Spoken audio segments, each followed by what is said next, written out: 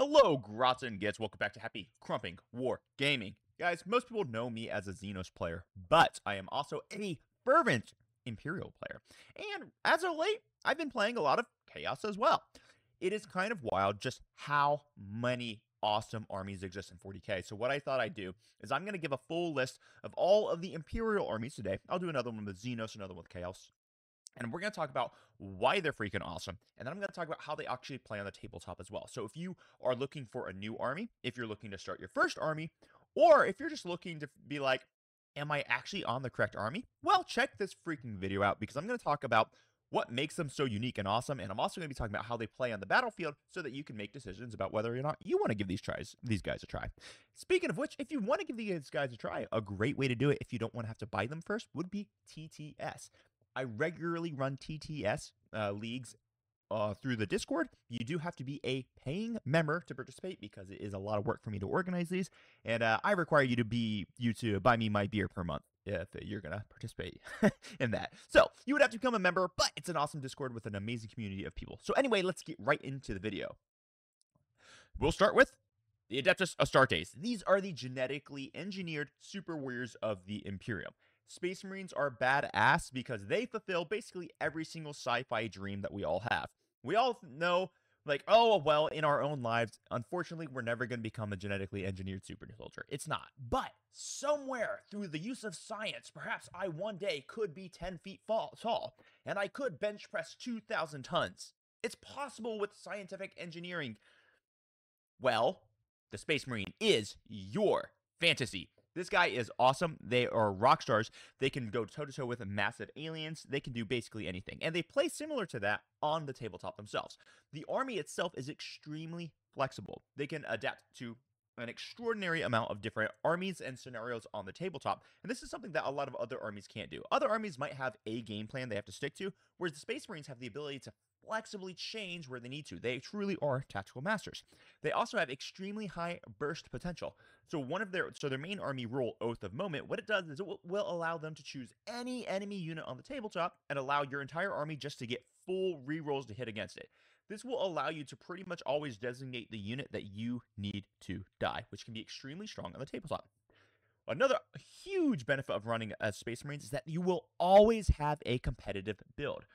Because of balanced status slates and balanced patches, occasionally some armies have to more or less sit on the sidelines for 3 months or so because sometimes GW might overdo the balance a little bit and make them just a little bit unplayable for a little while, at least in a competitive sense. 10th edition has been great where, like, competitively some armies might be getting a little too much nerfed occasionally, but no army is ever truly unplayable if you're playing this as a hobby.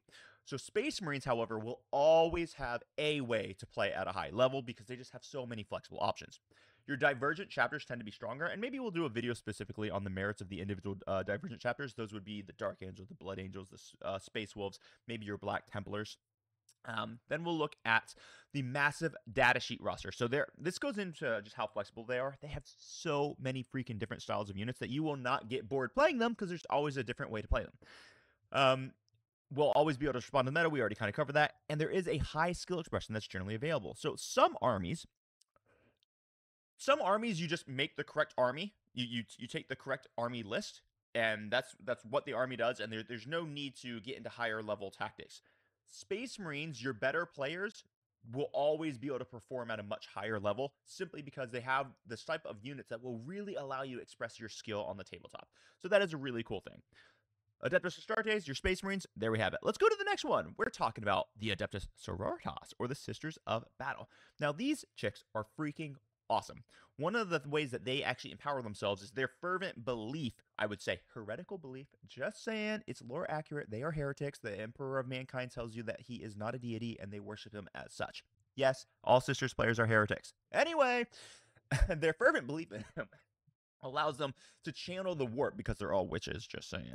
And they get to remove randomness from the game. This is a really unique scenario that only one other army in the game actually has access to.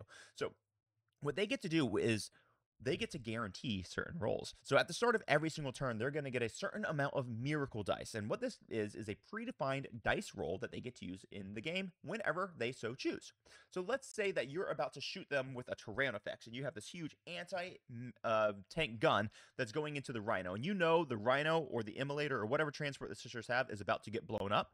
You can just take a 6 from your miracle bank of dice and just go, nope, I didn't blow up, because I'm going to make it this save on my invulnerable save. This is so powerful. It also allows Sisters of Battle to do other really cool things, such as, hey, I really desperately need to make this 9-inch deep strike charge. Let me take a 6. I'll put it down, and then suddenly, boom. You can just more or less make it so that the charge is a very easy to roll charge.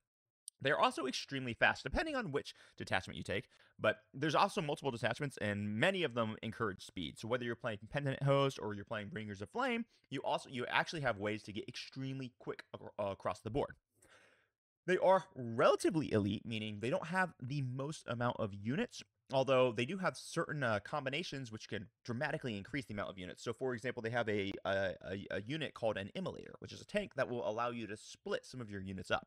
So let's say you make your army list and you only have 13 units, and you're a little concerned that that's not going to be quite enough to actually get all your secondaries and stuff. Well, the Immolator will allow you to split your units. So say you have a big Sisters of Battle unit. Well, suddenly now you have 2 5-mans instead of 1 10-man or 10-woman. Which can really be very flexible and allow you to help score your secondaries quite a bit. They also have overwhelming medium fire range power. Or firepower. Medium range firepower. Oh, geez, that took me a while to say. So they have every single multi-melta in the game. And when you stack the multi-melta with the ability to say, when on your damage roll, just take a 6 on the dice and put it down, oh boy, does that get spicy. All their vehicles come with an innate invulnerable save of a 6 up. I think it might actually be all of their units have a 6 up invulnerable save, which really stacks well with the ability to grab a 6 and just say, nope, you didn't kill me. Very good. Now, their infantry bodies are all very, very squishy and generally very easy to kill, which is a bit of a problem, and it does mean that they have to be very cautious on the way they position across the board. But guys, trust me, these chicks punch hard, and if you like punching hard, probably going to enjoy the Sisters of Battle. Let's get into the next one. We have the Adeptus Custodes. Now, I am an Adeptus Custode fan. As a matter of fact, I am slowly trying to transform myself into an Adeptus Custode. I'm working on those biceps, guys. I'm working on them. I'm trying to make it happen. So, here's the deal. The Adeptus Custodes are to Space Marines what your Space Marines are to your generic humans. They are the super soldiers of the super soldiers. And that's really what originally drew me in, because these guys are freaking bad asses. There's lore behind where you get 3 of them, just 3 Adeptus Custodes, are holding back 10,000 different Tyranids, which are these little evil psychic space bugs. And it is just super, super awesome, the lore behind how freaking powerful these guys are. Now, in the tabletop, that power is really kind of reflected. But remember, there's not many of them. They are what we call an extremely elite army. Whereas another army for their battle line units might take 10 troops in a unit, well, a Custodes battle line unit might cost twice as much and only have 4 models in that unit. So they are extremely elite. This makes them very, very susceptible to elite anti-infantry shooting. Meaning if you have a Exocrine or a Castigator or any of these other types of shooting that has the flat damage 3 shooting, every single time a Custode fails an armor save, you lose a significant point of your army. So significant, in fact, that if you're running all infantry, each individual model that dies could be 2.5% of your entire army, which is a little crazy to say. Now, thankfully, the Custodes are very, very tough, and they all have a base 2-up armor save, which is the best armor save you can get in the game. They all have a 4-up invulnerable save, which is effectively the best invulnerable save you can get in the game. There are 1 or 2 models around that might actually have a 3-up somewhere, but it's very, very far and few in between. They actually have other ways to boost that toughness on certain models. And then when you think about just how hard their normal troops just punch, it's kind of crazy. I do this because they have these massive spears, the Guardian Spears. They go, bah, bah, bah, and it's pretty damn sick. So their basic troops hit harder than most armies' shock troops, which is really freaking fun. They are a relatively slow army because they're very, very infantry-based with very limited access to the advance and charge. Now, there are some ways around this. They have a unit called the Venatari, which are super, super exciting and very, very fast. But they are effectively operated as a medium to short range army, even though they do have very limited long range options. Some people love the long range options. I'm not the biggest fan of them, but I do understand their purpose. The biggest drawback to these guys, in my opinion, is they suffer horribly from whiffs, meaning if they don't accomplish what they are supposed to accomplish, it can be devastating. And that's because the individual models are so reliable because their stat line is just so good that when they don't accomplish what they need to accomplish, it's really hard to recover simply because you don't have other units to back them up. So that is the big problem with them. And that's the Adeptus Custodes. So let's jump into the next one. We have the Imperial Knights. Now, for everyone who watched Gundam Wing as a child, I watched a lot of Gundam Wing. This is your dream. This is the extreme of the elite. You can have armies that have 6 models when you're playing the Imperial Knights. 5 models when you run the Imperial Knights. You have really big knights. You have little baby knights. And these guys are just these massive, massive robotic constructions that are going to smash the foes of the Imperium.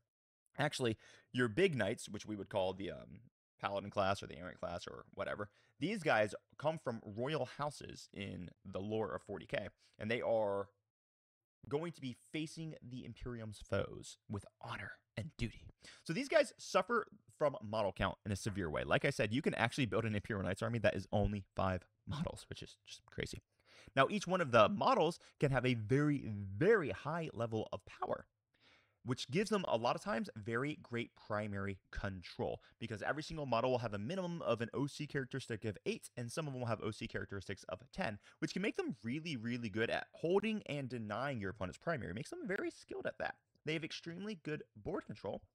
And now, thanks to a recent update from Games Workshop, they have extremely powerful movement shenanigans, which will allow big knights to avoid typical vehicles' weaknesses. Now, which weakness am I talking about? One of the big problems with vehicle-style armies is vehicles can't move through terrain, which makes it very easy to control the way they get to move. But big knights now can just walk through walls. They get what we call the Kool-Aid Man effect. There are some penalties associated with it, but they're really not that bad. Also, similar to the Custodes, these guys suffer horribly from whiffs. They have so few models, the models have to perform, and that can be a problem with them. So that is the Imperial Knights, but they are huge, stompy robots, and they do cause all the destruction you're hoping big, stompy robots to do. A couple armies left. We've got the Adeptus Mechanicus. Now, this is an army I do not like to play. However, man, do they have some cool ways to play. The Adeptus Mechanicus are the tech priest of the 41st millennia. These are the guys who worship the Omnissiah as the technology god. And they might have gone a little overboard with it by, maybe turning themselves into robots a little bit. They're all cyborgs, and they're all kind of psychopaths. Now, however, this is similar to the Adeptus Astartes in that they are a very flexible army. They can build in multiple different ways. They can have extremely mobile anti-tank shooting. They've got these chicken walkers that get to walk around. I actually forget the name of them right now. For the life of me, I can't remember the name of the actual unit, but they kind of look like giant chickens. And they have las cannons. They're super, super fast. They have extremely reliable shooting with all of the stratagems and all of the army rule support that they get, and they can be very, very fast and surprisingly tough. They also have great firing platforms from their individual tanks, and they have horde mechanics, meaning you have super cheap and very spammable infantry options. So they can run armies that just have 100+ infantry bodies, and they can be very good at that.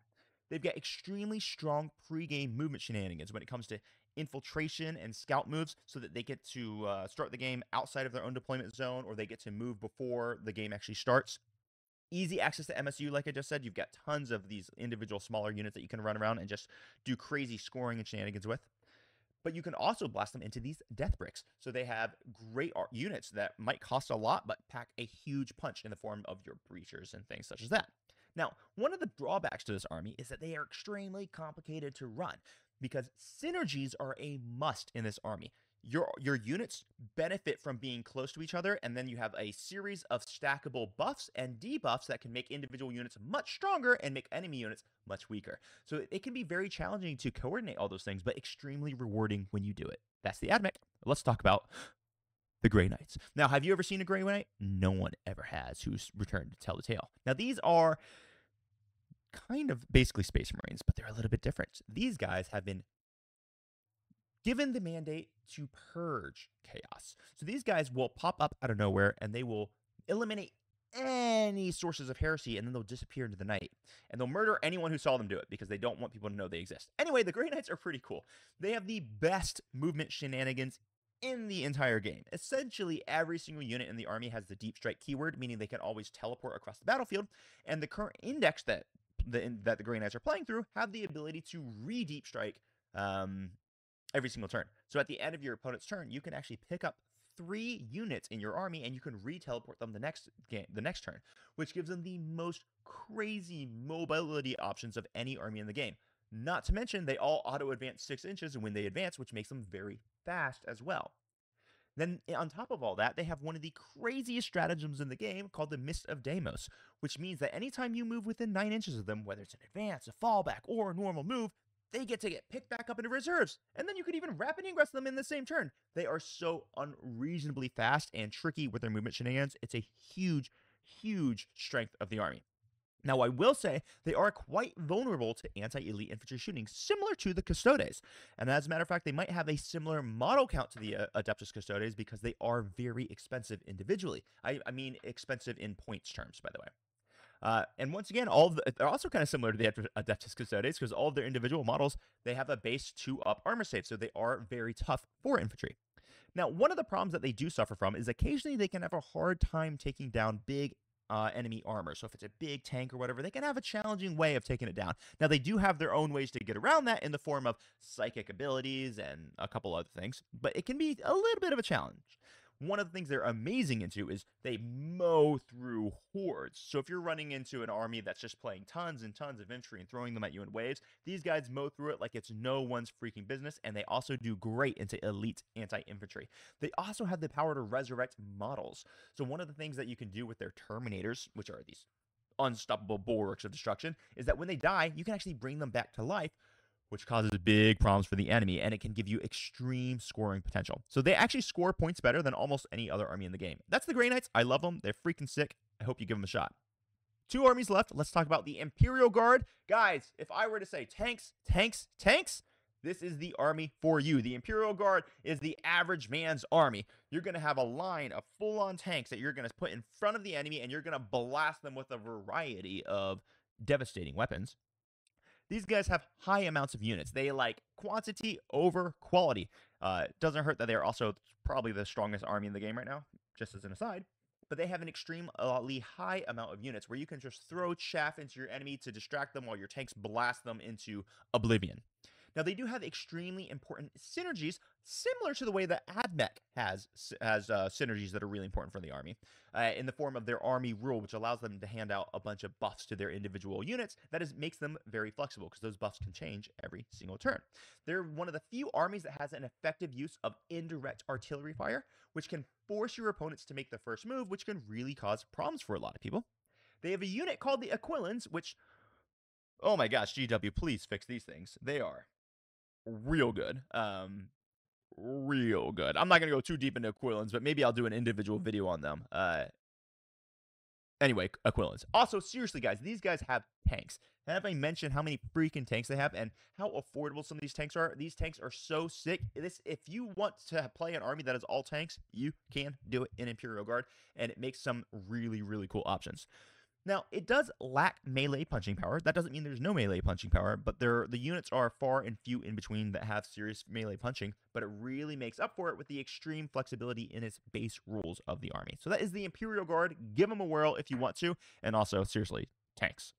And lastly, we have the Imperial Agents. Now, Imperial Agents are a super cool army. I do think it's worth noting that they are probably one of the weakest armies in the game, and if your aspirations are for competitiveness, it's probably not the correct choice. However, that doesn't mean that you can't play them at a high level, and it's just going to require some skill and maybe a little bit of luck. Now, they are wildly MSU. If you don't know what MSU means, that stands for minimum-sized units. So you can just take tons and tons of MSU units in this. You can get 20-plus units in this army, which is unreasonable amount of units in the game. They have assassins, which are super roided out special characters that could just do crazy things in the game. You have a very, very flexible playstyle.